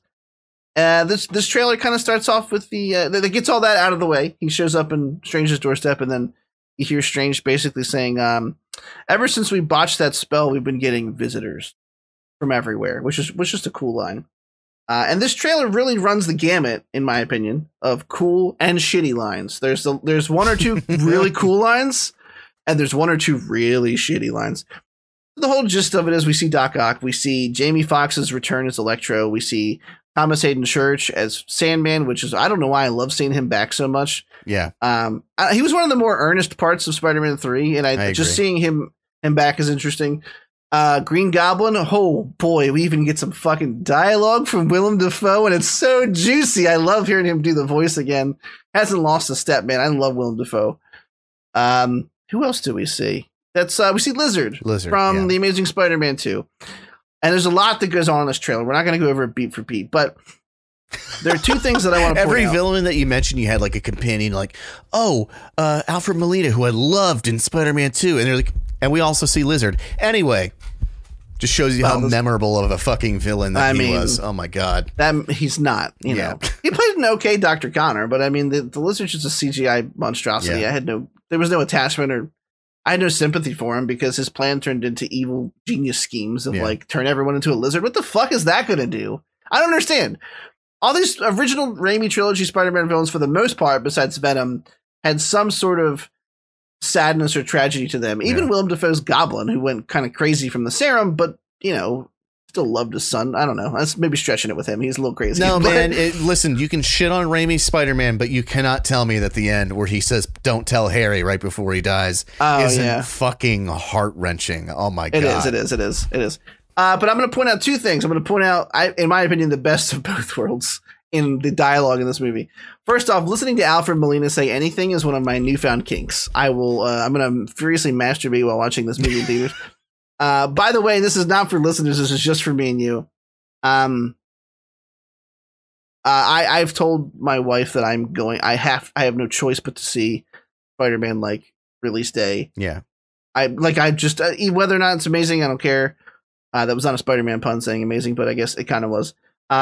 She's still not comfy going to the theaters, but gave me her blessing to go see it with other people. So if you guys are going to go, we should plan that. Opening night, let's do it. Yeah. Okay. Opening, whatever. Figure it out. Which means I don't have to find a babysitter if she's not going. So really, it's, you know, we'll figure out what. Anyway, tickets go on sale November 29th. Thank you, Marvel, for. What could he really do in a cage while we're gone? He'll be all right. Exactly. He can, nothing. Yeah. Throw some milk in there. His diaper will hold for 2 hours. Yeah. You know, thanks to Marvel for sponsoring that segment. Tickets go on sale November 29th. Back to my points about the worst and best lines.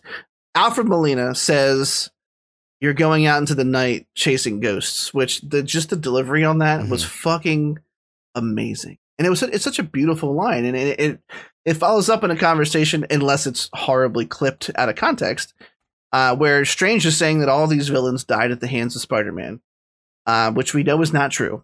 So something weird's going on. Either the variants where they did actually die to him, or Strange is just incorrect. I don't know. Maybe he's grasping at straws for the reasons here. Alfred Molina certainly did not die at Spider-Man's hands. He himself would know that, but which is weird as to why he delivers the line. But the line is elegant and beautiful regardless. You're flying out into the darkness to fight ghosts. I thought it was a gorgeous line. And on the other end of that gamut, we have I know what you're gonna say. I know what it is. Scooby-Doo this crap. Oh yeah, that's it. Just bad. From Doctor Strange. Just terrible. I know another magic word. It's please. It's like a fucking Friends laugh track. I thought that one was funny. I'm sorry. I can't help it. I thought that one was funny. Oh, God. Because MJ's Zendaya always had the corny, awkward, socially awkward jokes, and I thought they fit right in with what she would say. I thought that was hilarious. Anyway, how did you feel about the making fun of Otto's name? Because I saw people up in arms about that, and I also laughed at that joke, so I'm sorry. It's not that it's like necessarily a bad joke, but it's just that it's a rehash joke, and it was done much better prior. Both with it always seems to be around Doctor Strange, Spider-Man with him in Infinity War, of course, and then but my favorite one though is in Doctor Strange when Mads Mikkelsen is, you know, the exchange I'm talking about. Oh, yeah, it's strange, isn't it? Who's to say? Like, I just, I think that was perfect. But so to, like, the fact that they're keep doing it is a little old. I think if it was the first time that I had heard it, it might have an effect on me. But it's like, okay, we get it. Spider-Man makes fun of people's names. Yeah. How'd you feel about the trailer? I felt great about it, and honestly, like more and more stuff that comes out about it. I'm not going into this expecting for it to be a movie that like rewrites the MCU formula or does anything particularly new. I think that it's going to be a nostalgia hand job. And I feel like if I go in with spit though, right? Like with spit. Yeah. Like with, and maybe a little bit of lips towards the end. Okay. If I go in expecting that and that's what it is, then I'll be happy, frankly. I mean, I love Tobey's Spider-Man. I genuinely do. I think they're good movies. I know that a lot of people don't, but I love them. But even seeing Andrew Garfield, like in the one totally fake, you know, leaked picture where the scaffolding is exactly how it appears in the trailer. Oh my God, we're going to talk about that. It's just so like, I just can't help but have goosebumps over it. And like you said, like every line that Willem Dafoe says, it's like he's doing the voice again, but now he's older. So it's even like more menacing. Alfred Molina obviously is like nailing all his lines. I think that from what little I remember from Spider-Man 3, Sandman's character was very tragic. But But you're right. Yeah. It raises some questions because his character was sort of resolved by the end. So why would he still be like anti-Spider-Man? Obviously nobody knows. Yeah. But I'm just gonna steal this little nug from you. I think it was the Brazilian trailer or something like that showed the shot that we saw in the American version, where it's just Tom Smallhands swinging towards all three villains, but for some reason a totally invisible force punches Lizard across the face in this one. And it's clearly like the scaffolding behind him is like falling apart at the same time, but he's clearly like 20 feet away and he just goes like literally like he got punched in the face. So, or kicked. I'm thinking kick. Yeah. So it's, it's kind of becoming more and more clear. I will say this. I think the biggest fucking dunk on MCU fans they could possibly do is not have them in the movie. I think that like just the trolling aspect of that would be so fucking hilarious that I would have no choice but to like gain some modicum of respect for them. Maybe they even got even Toby. If you hated it yourself. Yeah, exactly. Like even if they got Toby and fucking Andrew Garfield to all like do that shot and then like they leaked it. Oh, that would be brilliant. That would just be incredible. That would be like Ralph Boner times like 30. Yeah. I hope that's not what it is because I want to see them on screen together, but I would have to respect that. Right. Yeah, I think there's almost no doubt that they're in it at this point. I mean, like you said, so the Brazilian trailer was a short 1 minute truncated version of the full one. A couple extra seconds for some unknown reason, someone fucked up. At the end of that scene where you just find his face getting snapped back. If you look at, like you said, positioning, he's not even jumping towards fucking Tom Holland Spider-Man. If there's three villains, compositionally, it would make a beautiful shot to have three Spider-Men versus three villains. You had called that out before we even saw that trailer, by the way. I will give you credit for that. Is that, like, if you looked at the pacing of Tom Smallhands and the three villains, like, the one up top and the one down here are not even, like, in an arc with him whatsoever. And people have gone in much more depth than this. I mean, there are some visual clues that something has been scrubbed from the scenes in question.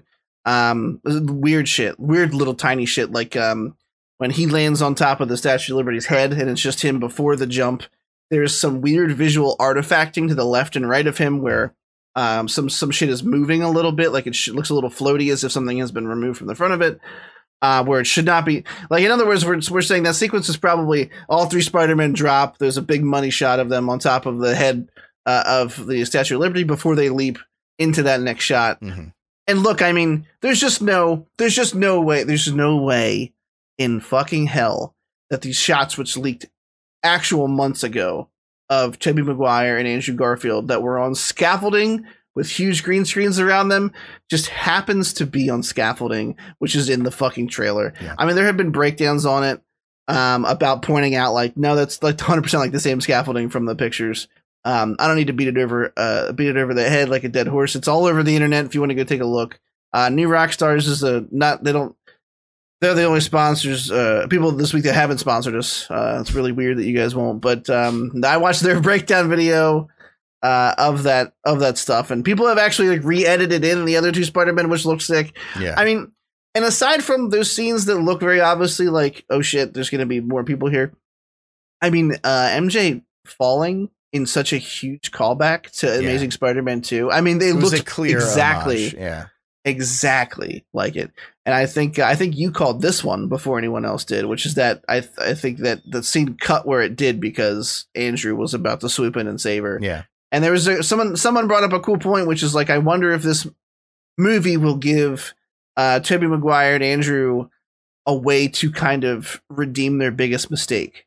In Andrew's case, it would be saving this MJ, where he was unable to save his love interest. For Tobey, I don't know what that would be. Maybe it's helping to save Ock because he didn't want Ock to die. You know, who knows? Who knows how it's going to go down? I think there's no question. I am unfortunately pretty sure that they're only going to be in the finale, which is disappointing because I was hoping for some real like conversations between them. Yeah. Sort of Spider-Verse-y, but that's okay. You get what you can take. If we can get Tobes and Andrew back in the scene for even a minute, everyone's going to freak the fuck out. I mean, we've talked about it before. we grew up with these movies. There's no way that I'm not going to lose my shit if I see Tobey Maguire back in Spider-Man, regardless of how I feel like those movies have aged. And I hope to God someone asks why he shoots spunk out of his arms. I hope that's the only question that they ask him. That was another thing. There were, oh shit, what was it? There's a clip of Garfield with the scaffolding, with the blue screen, and if you lip read him, it looks very much like he's saying, what do you have, web blood or something like that? Yep. So that was a while ago. Yeah. That was the supposed proof of that original clip, or the original picture being real, was the couple seconds of no audio, just him talking. And there's clearly the hand of another Spider-Man in front of him. And people were saying, like, what do you have, like web blood?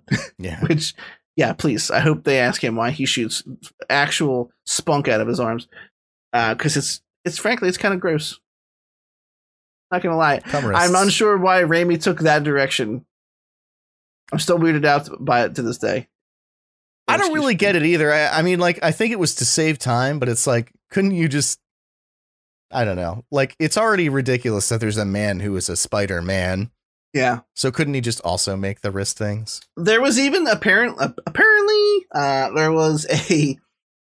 was like what's the word? Concept art for web shooters for the Maguire Spider-Man. I've said Maguire, not Tobey, which felt really weird. Because I immediately pictured like Tom Cruise as Spider-Man.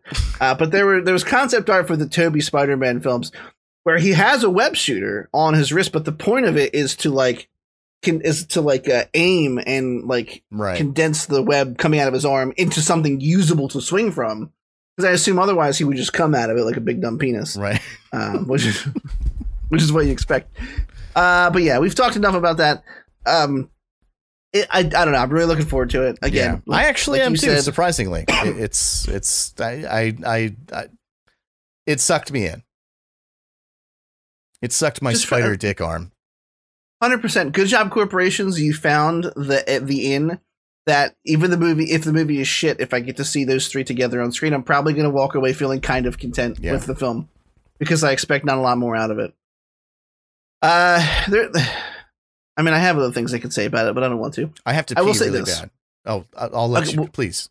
I'll say this one thing, and then you go pee-pee. There's something weird happens with Ock and Spider-Man. It looks like Ock might absorb some of his nanotech when they first fight. On the bridge scene, you can see Red attaching itself to his tentacle arms from the suit, materializing as if it's nanotech. In the scene where he's in like a lair almost with them, his tentacles are very clearly encased in red. And also, in the scene where he catches Spider-Man upside down against the pillar and says, "You're not Peter Parker," the nanotech in the beginning of that shot is missing from his chest. There's like a hole in it. And then it moves from his head to cover his chest to protect against the tentacle. So he lost some nanotech in some form or fashion. And I think these villain variants coming into the MCU, they're going to get some kind of armor upgrade because we see Goblin looks a little different in one of the shots. Ock is clearly going to get some nanotech, whether it's good or disruptive to him. And I think Electro's gear looks like it's been upgraded a little too. I mean, obviously he's reworked because he's not fucking blue, but who knows? Like, there's some kind of people have been talking about his chest, and there's like a thing in the middle. They were like, maybe he stole an arc reactor or something, and like he's using that to better channel electricity. Anyway, you go pee. I'm gonna do it, and I'm gonna stay here. All right. It's a good plan. Good plan. When he gets back, we're going to talk about Dunkirk again and Cowboy Bebop. But, while he's gone, let me just say, well, I probably shouldn't reveal his Christmas present on podcast, right? Because that means that, well, he might listen. But I will say, hey there. Hi, how are you? My name's Chris. If you want to check us out, you can check us out on Facebook at facebook.com/thecynicalnerd. If Facebook is too fucking millennial for you, then you can check us out on Twitter at the Cynical Nerd handle. If you have anything you would like to talk to us about, you are more than welcome to send us an email at questions@thecynicalnerd.com. And, if you want to holler at us on Twitter about something that we might have misspoken on, if we might have, what's the right word? If we might have said some false information, that's a hashtag #FuckTCN on Twitter. That'll get our attention. And if you want to, I don't know, give us some praise or accolades or just chime in on something that you wanted to talk about, you could 100% do that as well. And that would be with a hashtag AskTC. And that's how you do it. That's how you do it, boys and girls, children of all ages, young adults. We're like a circus. We take all ages. Except for, we might curse and talk about coming out of Tobey Maguire's arms, in which case you probably are horrified if you're listening to this in front of your parents. So to that, I would say, come, comedy, come, suck dicks and eat my cum. The end. All right. Can't wait to play that one back. Well, I was just telling everybody how we're family friendly. So extremely. I think we got through everything there. Twitter, email, Facebook. And if Facebook is too millennial for you, Twitter, All right, let's get into it. So, literally only because the two of us hadn't seen it and we decided to talk shit on Christopher Nolan last week, we both watched Dunkirk this week. I would very much love for you to give your thoughts on this film first, because I have no idea what to expect. We've not talked about this. Okay. And I obviously know how I feel about it. So how did Dunkirk treat you? Dunkirk was a very good movie. Yeah, I was surprised because it started off in a way that like I wasn't into it. Well, let me actually switch that around. The opening shot I actually thought was incredible, and it's like nonverbal communication. I thought was great. It's almost like it sounds funny to say it out loud, but it's not. One of the main characters is trying to take a shit, but he can't find a safe spot to take a shit. And it's like, you hear that out loud and it sounds like it's a comedy bit, but it's like in the movie, it's actually showing it's a brilliant way of demonstrating the danger that those people were in that scenario, where you literally can't just find a spot to sit down and take a shit, like no matter where you go. And maybe not even danger, but just how uncomfortable. And how there's no spot for you to do that that's appropriate in real life. Yeah. I thought that was great. Beyond that, it started to get like Nolan-ish to me, I'll say. Like, it was just like not enough happening. There were still, by the end, a lot of these sort of sub storylines I really didn't care a whole lot about. But ultimately, no, I thought it was good. I thought it was well shot. I thought it was well scored. Like, I feel like he took a note from the score of this in what's the one we all hate? Yeah, Inception. No, I'm kidding. Fucking backwards and forwards. Yeah, movie. The fuck is it called? Tenet. There we go. There we go. Yeah. Where that had this sort of like uneasy, but it was like too uneasy. Like you just couldn't fucking take it. This did that better. With the music sort of like very slowly picking up tempo during these scenes that were building tension. Yeah. I thought that like Jeff Hardy's whole thing for the first half of the movie, Tom Hardy, sorry, thinking of the wrestler. I really like that you said Jeff Hardy. Yeah. That might be the episode title. I like the first half of his whole thing. I was like, I don't care about this. You clearly just got the most handsome guy to be in the most like ace role of the movie. When you finish this, I feel like I'm going to agree 1,000%. So please continue. And then by the end, I fucking loved his arc. I just thought his arc was fucking the best. It was so good. And he's literally like just coasting towards the end, saves him. Yeah. There was that sense of that's what this movie did so well, was capture the sense of dread that this actual real historic event, like what they were feeling. I loved the scenes on the beach with the Navy fella. I can't remember his name, but every scene he was in, he stole. I usually hate like smart guy dialogue, but I love the part where him and the fella from the Army, he's like, I thought the tide was every 3 hours. And he goes, I guess it's good that I'm Navy and you're Army then. I just loved that fucking zing. The scene in the tugboat where they're, the tugboat was being used as target practice was so anxiety inducing. Oh, God. When they find out that the one guy is, a French soldier. I think he died in that scene. I couldn't figure out if that was him, but I think ultimately he did die there. I think he did. I don't really know what else to say other than I feel like it was sort of in real life this important battle in that it did sort of redefine what a victory is. Right. In that, like, these people thought they were going to come home because they retreated to people who disrespected them and wanted nothing to do with them.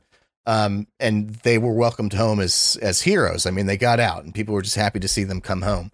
I thought that the paraphrasing of Winston Churchill's speech at the end was incredible.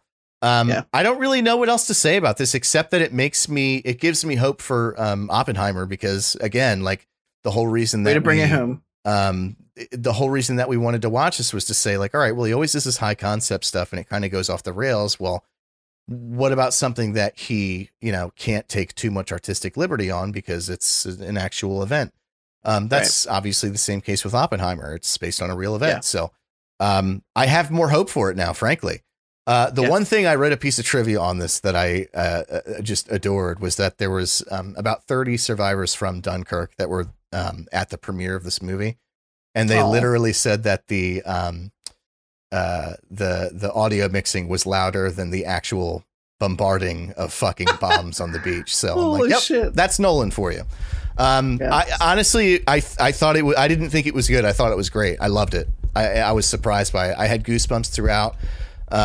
There were a lot of clutch moments that were, just built in a climactic way, like in the way that I think tense filmmaking should be done. Like we were saying, the last thing I'll say before I stop is just at the very end where they're basically like the civilian ships were coming over, which, by the way, it was a real thing. And we even did that. It's just interesting to think of a time where the military wasn't so well funded that civilian ships were conscripted to basically save like people who were out on lifeboats from sunken military ships. But the part where they see them all coming in and everybody's kind of rejoicing, but then that last fighter's coming through, and Tom Hardy, I almost said Jeff Hardy again. Tom Hardy's character, like, without any gas left, like, uses his last bit of ammunition to just take him out. It was so like, I just like felt that, like, the joy that they all felt was so, it was such a fucking palpable moment. I thought it was great. I would like to start by saying I agree with you. I thought that the movie was extremely well handled, and I had a sneaking suspicion, I gotta be honest with you, that I was going to like it, because I never had a problem with Nolan's cinematography or his shots. They've always been, he is a master at his craft. I'm not going to ever say I can make a movie better than Christopher Nolan. Yeah. I was just mad at his shit writing for a lot of his movies that were coming out. So I had a feeling, based off the fact that I knew this was based off of real life events, and that I had a feeling he wouldn't did write this, too by far. the way, just real quick. Normally his brother writes all his movies. He wrote this one. Oh, good. Maybe he should do that more often. Yeah. Fuck your half American brother, Jonathan. I thought it was great. It was this cool, weird segment of war, like you said, where they didn't win anything. They just got their guys out. That was the whole point of the movie, was they retreated. And I think there was some lines in the beginning about how the Navy had actually, they were underfunded, but they were also like kind of locked down somewhere else. Like they couldn't actually get to this beach without just getting destroyed. So they conscripted these civilian vessels. And there are so many little subplots that he actually wraps up, whether they're sad or triumphant. He wraps them up. There's the kid who comes on the boat, and they say, like, we don't need you. You don't need to come. And then he ends up fucking dying to this soldier who's clearly shell-shocked because he got the whole, not to tell you the whole movie's plot, but Cillian Murphy plays a soldier who was at Dunkirk. And because of the way they play with time in this, where like the main segment is like a week or something, and then this takes place over a day, and then blah, blah, blah, which felt unnecessarily convoluted, but it actually, it didn't bother me that much once I got into it, because you start to understand the time. It wasn't that hard to understand where everything was happening, I guess is what I'll say. Yeah. He had already been there and left. So they start off by showing him horrified to go back. And then because of these time jumps, they show why he's horrified to go back. And ultimately, like, accidentally kills this innocent kid who was just coming to help. And I for a minute, I was kind of mad that they weren't holding it against him more than they were. Like they were, but they weren't. And eventually, the young kid who's helping his dad on the civilian boat they're like, the soldier keeps asking how the boy's doing, and they rescue a bunch of soldiers from a wreck, like you were mentioning earlier, and they go downstairs, and he's like, "Be careful of him, he's injured." And they're like, "He's dead." And Cillian Murphy asks it, "How's the boy's doing?" And he looks at his dad and he goes, "He's fine." Yeah. And it's because these guys, it actually makes me want to cry. I swear to God. Like the emotion in seeing like these soldiers just suffering back then. In World War II, they didn't know what shell shock was. They didn't really understand PTSD. And these guys went through so many horrors in those wars that those guys will never, for the rest of their lives, couldn't forget, the stuff that would haunt them. I thought that little mini storyline was wonderful. Tom Hardy, I agree with you 100%. Started off and I was like, why do I care about these random fighters? And then his story literally becomes the story of this guy who gives physically 100% to the war effort. His like so much so that he uses the last of his ammunition and his plane runs out of fucking fuel. And that's the end of his arc in this film, is that he gave everything he could to make sure that these guys got home safe. There was, like you said, there's this triumphant moment when he takes out the last fighter. That was just really great to watch. Dude, I loved it. When he's coasting and he just opens this thing and he's just like knows he's fucked and he's just like appreciating the view one last time. That was so fucking beautiful. That whole scene. And he's like ratcheting down his fucking landing gear forever. It was so tense. I loved this film. I thought it was very well done. Some minor nitpicks, but I don't even care to bring them up, to be honest with you. I thought it was really well done. They were so minor that it's like, who cares? Like the rest of it more than made up for it. I loved that. I can't think of the guy's name, and he's the first guy we see, the guy that's trying to take a shit. And I just loved that his driving force was just, I want to go home. Like that's so relatable. Human. Like he's just, he's seen all this shit, this crazy shit. And like everybody like, oh, we're trapped here. And he's like, no, I'm going home. Like he's so dead set. I just thought that was such a cool.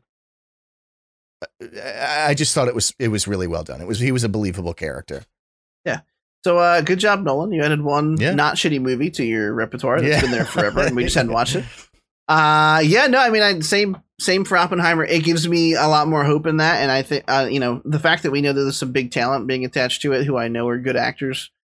You may have forgotten that Robert Downey Jr. is actually a pretty superb actor because he's done almost nothing but Iron Man films for the past couple years. But I'm looking forward to that a lot. And with no further ado, let's talk about this last article. Cowboy Bebop live action adaptation episodes 1 and 2. So this is probably not accurate for the way that true fans of Cowboy Bebop felt about this, but I've watched about 10 episodes, I think, of the original anime. I've still not finished it, but I'm far ahead of where the show is. Yeah. At end of episode 2. I like abjectly hated this. I couldn't describe. It felt like, and again, I feel like this is a horrible analogy, but for some reason it kept reoccurring. Some of the moments in the first episode and like the first fight scenes in the casino were so laughably bad that I thought that it was like Tim Burton's Batman had already come out, and then they made another Batman, and it was Batman 66. Like this felt like the Batman 66 version of the actual anime. Right. Like they were just like winking at the camera because it was so piss poor. Like the combat was so slow that I felt like I fucking choreographed it for him. Like the moves felt weird and janky. The CGI, while it does an okay job in some of the space scenes, looks really bad when they have to use it in conjunction with people. Like when they blast the hole in the side of the casino, it looks really fucking bad. Yeah. I didn't like this at all. But I'm going to say something. I watched past episode 2. I think I'm on 4. And I don't know if it's the show beating me over the head, but it feels like it's gotten better. But every once in a while, they still do the thing. And this is most noticeable in the first episode where, and I think it's shot for shot, not shot for shot, but it's the same idea where they start off and he has like a flashback of his love and like the rose falling in the rain on the ground. I specifically remember the animated shot of that rose on the ground. And I remember thinking how that's such like an animated not just anime, but animated trope of doing that kind of flashback with the thing, and how poorly it worked in live action. I was like, wow, that looks fucking terrible. Like, I know what you guys are going for. It did not work, in my opinion. And that's all I gotta say. That's all I gotta say. As a non super fan of the original, and not that I don't like it, it has yet to hook me. I have appreciated the animation. The stories are fine to me so far. It has actually started to get a bit more interesting last couple episodes, and I will finish it, I promise you. But this was just a pile of shit to me, and I'm so sad that it exists and that people put money into it. Yeah, that's it. That's all I got. So I feel like when you have any kind of adaptation, especially animated live action, you have kind of two ways it can go wrong. You can have just a bad idea, and then you can have a poorly researched idea. And then worst of all is when you have both. And in most of these cases, it is both. The thing that I found interesting about this show, and I have to open up by saying that it's bad. It is. Like, it's like, I'm not about to like throw out some whammy that I actually ended up enjoying it. It's terrible. Veronica and I have been watching it together. The interesting thing about this show is that what I had expected was a total lack of research into the original. And that's not apparent to me. Like, the tone is totally intact. The guy who plays Jet is like Jet, dude. Like, he's like, him as an actor, he's a little too young to play Jet, but like, you can tell he did his research. The cinematogs did their research. The people doing sets did their research. Music, all across the board. Like, this was studied and brought into real life as best as it possibly could have been, but it cannot mend the fact that it's just a bad idea. And this is what I've been saying from the beginning. Some things just don't translate well into live action. And the thing is, I thought about that a lot. From the sets to the, and I agree, the action is so corny, dude. It's so fucking corny. It's all done well, but when you have, like, in the original show where Jet is not the daddy of the group, he's the mommy of the group. It's a cartoon, so your brain kind of fills out parts that don't make sense in real life. Like, come on, Spike, like that. It's just like, kind of like, oh yeah, that's Jet. But when you're seeing people saying it, it's like, oh, like, it's just corny. It's just, there's just like, and that's what I'm saying. What surprised me about it is that clearly they did their research very well. Most of the actors and like I said, like the people who were actually, like, the production sets are like, it retains the tone of the show. It just doesn't fucking look good in live action. Some might call that plagiarism and not research. Yeah, it's true, but it is a fair point. They're changing stuff around with the story pretty significantly, and it's clearly to streamline it. But I will say this, I can't figure out what it is. I'm glad you said what you said, and the reason I started laughing is that we watched like 5 episodes too. I don't know why. Like, I don't like it. Like, I genuinely think it's bad, but there's something about the differences between the base material and this that I'm like, let me see what they do with this. I don't know if it's train wreck syndrome where, like, you just can't help but look. But like, we literally the other night, we're like, we had watched episode 1 the night it premiered. And then the other night we put on the second. I'm like, all right, I got to watch one more. We watched like 3 in a row. Like, we just kept watching it. I don't know why. Like, I can't figure it out. But even Veronica was like, yeah, let's watch one more. Like, and we just kind of shit on it the whole time. So I don't know why, but there's some aspect to it that's like dragging me along, and I don't know what it is. Well, the campiness has not disappeared, but I think I truly think 3 and 4 are better than 1 and 2. Yeah. And I feel like there's a good chemistry between the main actors, and I think that might be why, despite the campiness being worn right out on the sleeve, you know, and the unobjected copying of the original anime, like and sometimes beat for beat, to the point where, like you said, translation is the name of the game. It just does not work in a lot of situations because, you know, animation's not the same as live action, and I feel like no one told the crew at any point that simple fact. Like, hey, this might look kind of weird.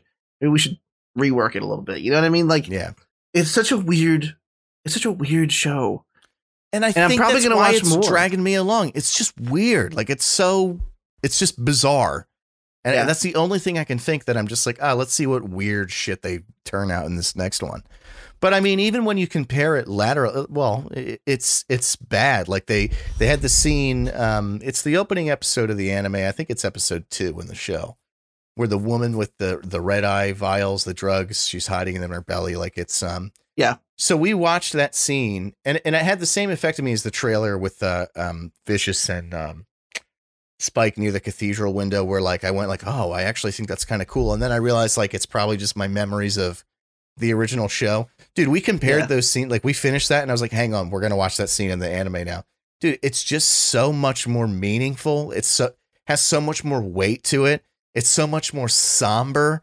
It's just like everything about it is just done better. Like even in the live action, they like really changed it around where I know you're this far in the show, so I can say this much, but the woman whose name escapes me right now kills her drug addict boyfriend in the thing. She just gives up. She's like, you know what?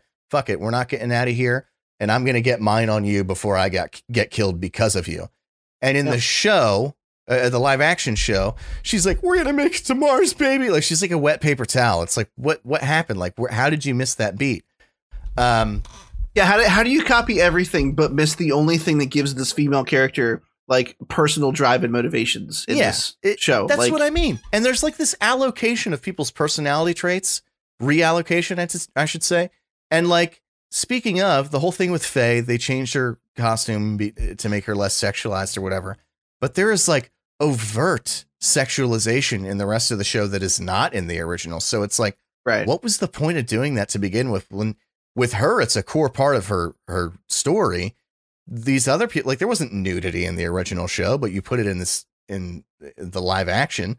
You made Julia more of like a big titty cleavage hanging out type chick than she was in it's just like, you didn't get rid of objectification of women. You just moved it somewhere else. So like, what was the point? Like, I just don't, it's just strange. It's a very strange. But I'm gonna keep watching it. Like I'm gonna probably finish it. Honestly, I mean, I have to stop with I do want to continue watching the show. I have to stop and watch the rest of the anime because I'm worried that they're gonna shift things around so much that I'm gonna like ruin shit for myself if I don't. Very good point. It's a weird one for sure. But that I don't know. I can't recommend this show to anybody. Yeah. But if you're bored and you have a morbid curiosity for it, turn it on. See if it piques your interest. I almost guarantee you it won't, but something might keep you lurking around. There is something weird about it, and I can't quite figure it out. And I know it's a little different because you described it as maybe it's the curiosity of like, what were they going to change versus the original? I don't have that. Yeah. I don't care what they change. I just want to see if it's good. And objectively, I think the answer is no so far. Yeah. And Vicious is just terrible. How about that blackmail line? Whew. Yeah. Not good. Not good. Talk about bad dialogue. Yeah. Oh boy. You know who Vicious is? That's come on now. Yeah. Translucent I don't know from The Boys. Ah, right. Yeah. I thought he looked familiar. Okay. Also a Solid Snake cosplay. Yeah. Pretty poor one. Okay, so we're gonna wrap things up. Yeah, we've been running longer as a duo than I expected us to lately. Same. This week we had a lot more week in review than I expected, which is part of it. So we'll trim it down next week. But we actually have kind of a horror review coming up next week. We're going to watch 2 movies. One is Lamb.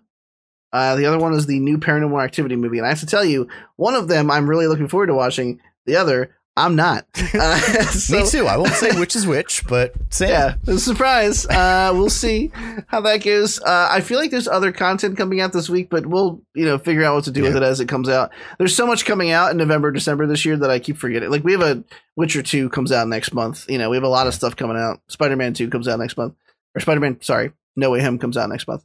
But we're gonna wrap this bad boy up. Where can everybody find you on the internet? Mostly just on Twitter again. I'm kind of peeling back from Twitch. I have a final coming up, so not a whole lot of time to stream. But every now and then I'm on there. You can find me on Twitch and Twitter at Dr. Gloom MD, which stands for Medical Dick Sucker. Very nice. That's DRGLOOMMD. Nice, very nice.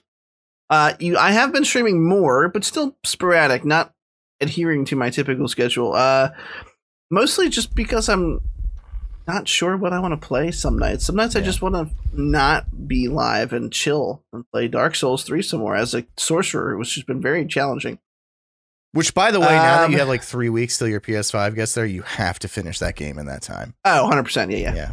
But you can find me on Twitch and Twitter at TCNPlays. You can follow us on Twitter at The Cynical Nerd, which I did earlier, but I'm telling you again. And to lead us out, I have to tell you, so I've been teaching my son made-up Spanish words to replace normal words. And I'm hoping, my whole goal is he will say these to a teacher or somebody, and it'll all just be for the long con of a couple chuckles at a stupid dad joke. Like, they'll be like, what did you call it?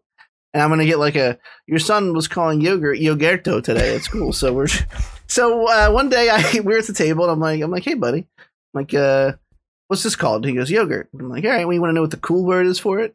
He said, what? And I said, it's yogurto.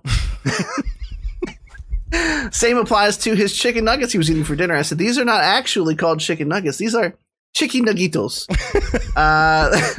I've done this to like 15 words. Right. You should keep doing it. As a 3-year-old, where his brain is developing and his personality, I keep saying, is really coming out, but it's true. It trickles out. Every once in a while, someone turns the faucet on and it feels like he jumps a couple blocks ahead because he's got this little mechanism. And I know this is dad talk, hashtag dad. You can turn this off. We're just signing off after this, but he's got a little mechanized Jeep at my mom's house. He rides around in. And we were driving home in the car the other night, and I said, hey, buddy, I said, you have that new Jeep, right? And he was telling me about his day, and I said, what do you want to name the Jeep? Do you want to give it a name? And he said, Yogurto. So he calls his Jeep Yogurto, and I feel like I've won some kind of dad award. Yeah. And that's all I really have. I feel like that's all there is. And my only goal in life is for that to come around and like kind of bite me or Samantha in the ass. Like someone's gonna, right. Like he's just saying made up Spanish. He's going to take an actual Spanish class, and his teacher's going to be like, he thinks half of all of Spanish is yogurto. He thinks half of all Spanish is adding O's to every word in English. Like, that's it. We're going to sign off. We'll see you guys next week. See ya. Bye.